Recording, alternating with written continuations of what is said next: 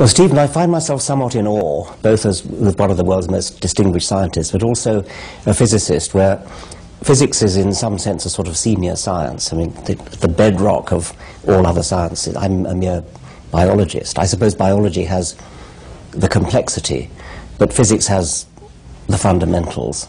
Of course, we physicists feel that way, but we're much too polite to say so. Yes.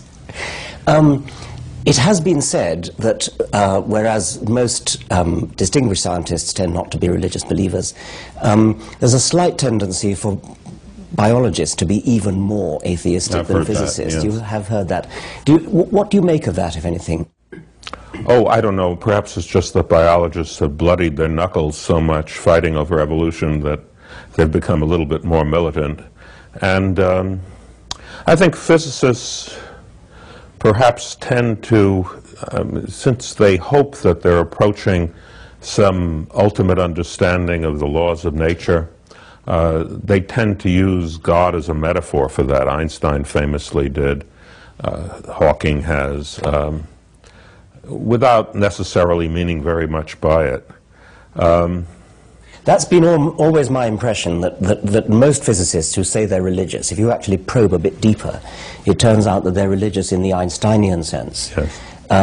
But you probably know some genuinely Christian or genuinely Jewish who really, really do believe. Oh, absolutely. Yeah. I know a number of general relativists, for some reason, people who work in Einstein's general theory of relativity, who are devoutly religious. I don't know why that in particular. I knew one astrophysicist who said he was an Orthodox Jew but didn't believe in God. Yes. I mean, nobody ever says they're an Orthodox Christian but don't believe in God. But that, I mean, because Judaism puts so much more of an emphasis on observance as compared to belief that it makes sense in a way. I think Hinduism, in that sense, is like Judaism, that what's much more important is the dietary rules and the keeping various Sabbaths and holidays. You're honoring a tradition, and in Judaism, nobody ever catechizes you about what you believe. In fact, obviously many of my friends are Jewish, and I've asked them what they understand about the afterlife, and they don't have the foggiest idea. Yeah. It's not part of the official religion to have a definite idea about the afterlife. I mean, I think it's very different from Christianity. Yes, and I think also in Judaism there's a tradition of continual questioning, isn't there? Continuing sort of examining and turning your beliefs over. And I suppose so, yes. The Talmudic tradition. Of course, Christianity is more like Islam in that way. It's really important that you believe in specific things, and you're likely to get killed by someone if you don't believe the right thing. Particularly someone of almost the same religion. Yeah, that's right. But not quite. Whenever I'm asked sort of what's the most convincing evidence you could think of, which would really convince you that there is some kind of a supernatural being, I think once upon a time, say in the time of William Paley, biology was it, because the prodigious complexity of life, the beauty of it, the sheer intricacy and the stunning illusion of design which living things project. Paley himself said I think something like, the heavenly bodies are not best fitted to demonstrate the existence of the Creator. You know, I think that's just an accident of the time that Paley lived, because at that time the physical scientists had done a good job of explaining the solar system, although there were still things that were not well understood. But you know, you go back earlier, everything seemed to require a divine explanation. Even Newton thought that although he could account for the way the planets moved, and the tides and the fall of fruits, he could not account for the fact that there was a difference between dark matter and light matter, between the sun and the planets. And in a letter to Bentley, he said that that was the sort of thing that required divine intervention to explain why the sun shone and the planets did not. Nevertheless, the eye, as the instrument that sees things with sunlight, surely Newton would have regarded that as even more of an evidence of the divine, wouldn't he? I don't know. I don't know that he ever speculated about that. He had great hopes for a unification of all the sciences in terms of various forces acting on corpuscles of matter. I don't know how far he went in thinking of that would apply to living things. That's an interesting question. Doubtless Newton scholars could tell us, but I don't know the answer. Yes. But it's true that by the early 19th century, when Paley wrote, the outstanding problem that seemed to require a divine explanation was the problem of life. And I believe Cardinal Manning, at least this is what I learned from Lytton Strakey's biography of him, Cardinal Manning became a devout Christian by reading Paley's book. He was so convinced.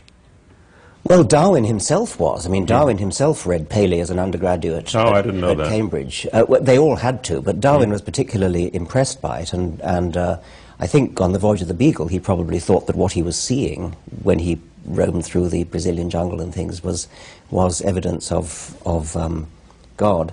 But although it's often said that it was Darwin who finally killed that kind of Paleyism, and I think that's probably right, nevertheless, even before Darwin came along, it's never seemed to me to be a very logically coherent argument. I could have imagined, indeed as David Hume did, that before Darwin came along, one would have said, well, I don't understand where this illusion of design comes from, but a supernatural designer doesn't help. We're still left with a mystery. And so, although it's very nice that Darwin did come along and actually answer the question, even before Darwin came along, we didn't actually, so to speak, need him in order to reject the idea of a supernatural designer. We physicists are somewhat in that position because we hope for a set of very simple laws of nature that will account for everything we see. But when we have them, there will always be a question, well, why those laws? Exactly. And many people say, in fact, a Jesuit has argued to me that that's where God comes in, that God ordained the laws and he is the ultimate explanation. And of course, the response to that is, well, you know, what have you really helped at all with that? What explains God?